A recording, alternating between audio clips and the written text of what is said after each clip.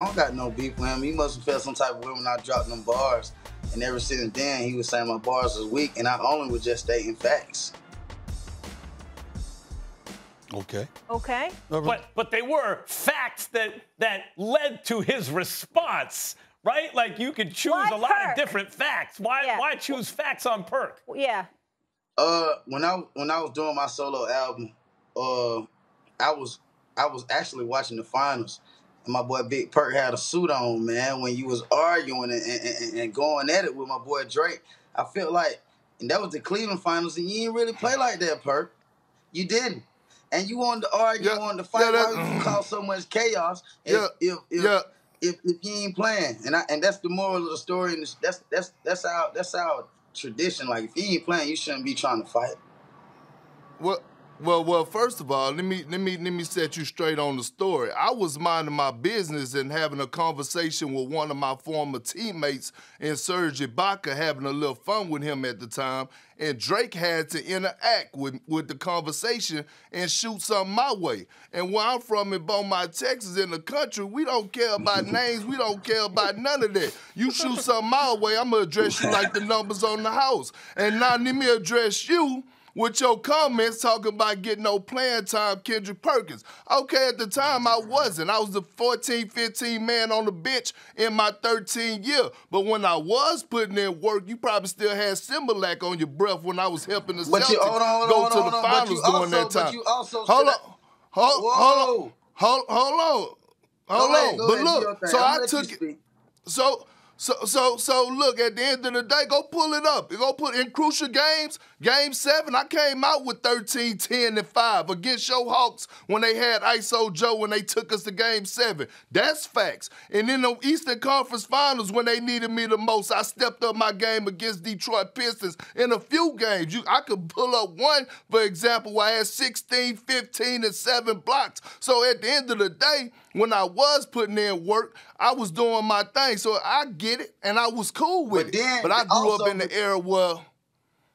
Let me speak. Go ahead, Quavo. Also, you let the Lakers steal one when you weren't supposed to be hurt. You remember that? No, but I'm saying I tore my ACL. How can I control that? We all know that the Boston Celtics, we all know that the Boston... If ESPN gonna put AD in a wheelchair every time in the playoffs, why not do Big Perk like that? Hey, hold on, time out. How am I going to play on the tour and ACL? Everybody roast everybody in the playoffs who get hurt. Everybody roast AD when he get hurt. Fellas, can we squash it? Big Perk when he get hurt? Everybody got to feel sad for Big Perk.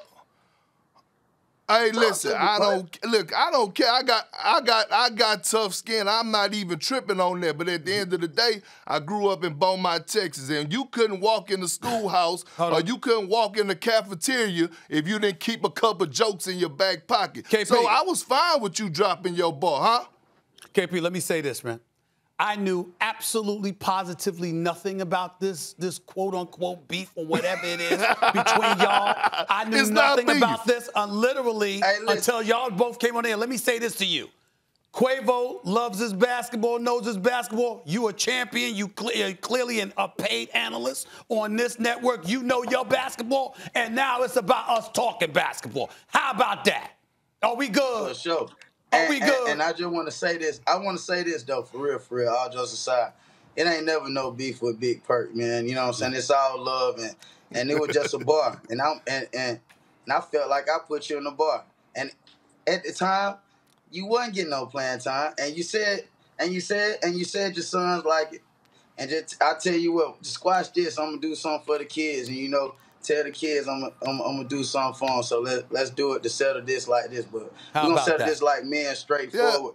Yeah. And that uppercut was the closest thing, because we ain't gonna do no internet beef. You know what I mean? So we don't play like that. And I'm from the north side of Atlanta, from the north. You know what I mean? We battle through injuries, we battle through all type of scars and war wounds. So I don't put nothing past you, Big Perk. You do your thing, and I'm there. It's all respect and all love, it dog. Yeah, it's all love. Listen, if we had beef, we would have made hamburgers, and either two things would have happened. Either Quavo would have been grilling and he would have been serving triple meats, or I would have been grilling and serving little sliders. That's what would have happened if we would have had beef. It's no beef. It's just a little. It's just a little boxing, okay? It's a little lip boxing, and I'm all cool with it. Like I said, when I used to have to walk in the cafeteria and I had them high water pants on because I couldn't afford the long jeans, I had to be ready to clap back at people used to make fun of me. I'm used to it. We all came from nothing, Big Perk. You know that. We all came from nothing, and we here today. Thanks for watching ESPN on YouTube. For live streaming, sports, and premium content, subscribe to ESPN+.